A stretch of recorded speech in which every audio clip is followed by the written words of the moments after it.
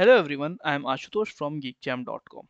In this video, we are going to discuss about an issue that many Snipping Tools app users are facing in the Windows 11. Like what happens is when they try to take a screenshot using the Snipping Tools app, they see something like this. Like in this picture, you can see there are two screens and Snipping Tool is not covering the entire screen. This is the bug that they are facing.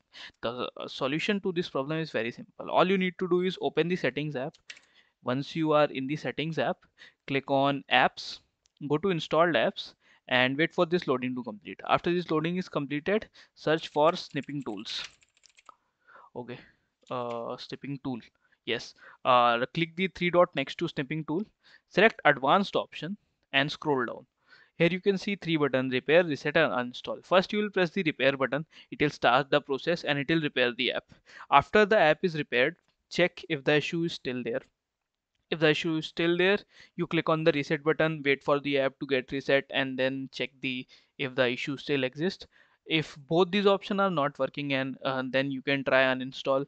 Press the uninstall button to remove the app from your computer, then reboot your system so that all the temporary files for the snipping tools app are removed from your system. And after booting up, go to Microsoft Store and then download the snipping tools app from there.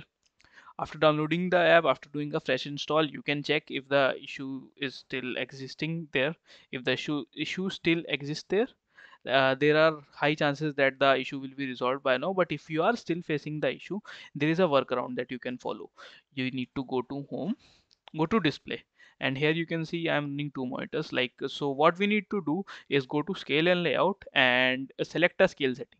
Like if you are using a laptop display, I'll suggest 125% is good, or but if you are using a monitor, I'll suggest 100, or 100 is good for 27 to 32 inch monitors. So what happens is when we use the same display settings, same scale and resolution across all our display, like we do 100% or 100% scale on both our display, and we lock the resolution to 1080p on both our display, the issue with snipping tool app will be resolved. Okay, if you are looking for a written guide on this, we also have it on our website geekchamp. You can check it from there. It has all the necessary steps mentioned so that you can get extra assistant. Moreover, you can check our website geekchamp.com for such helpful contents. We regularly post tech articles on how to solve Windows issue for our users. Thank you.